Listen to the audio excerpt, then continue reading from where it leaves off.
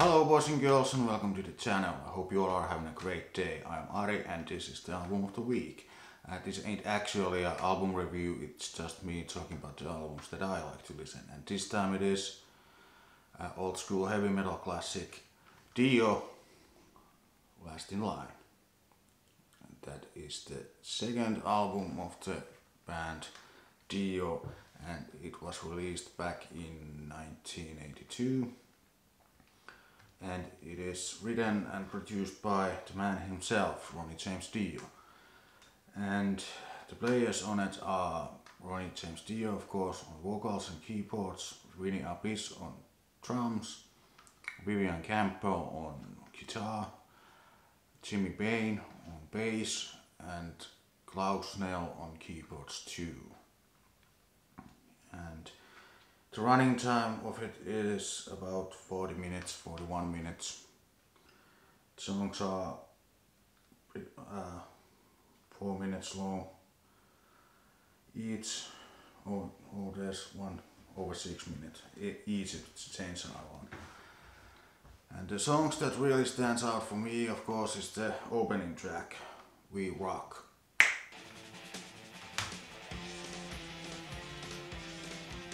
This has a killer guitar riff and the lyrics and the vocals are amazing. It starts into your head, really heavy metal anthem. And of course the Jimmy Bain's bass line is actually quite tough to play. I've tried. I'm not a big bass player, but it's awesome bass line. And then of course the drumming of course is outstanding. This is the time when you didn't have Pro Tools, you actually have to know how to play. And of course Vivian Campbell solos are amazing and his guitar work also. It kind of sucks in the,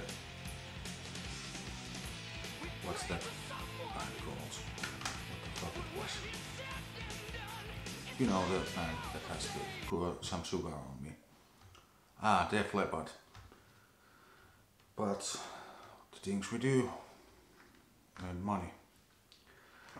And the second song is, of course, the Last in Line title song.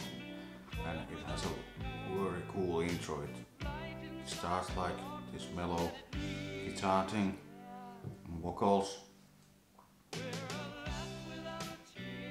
And then the band comes crashing in full force and distorts guitars. Just fucking awesome. Just listen to it.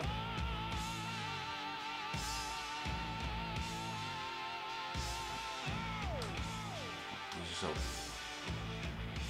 really old school heavy metal anthem, what can I say?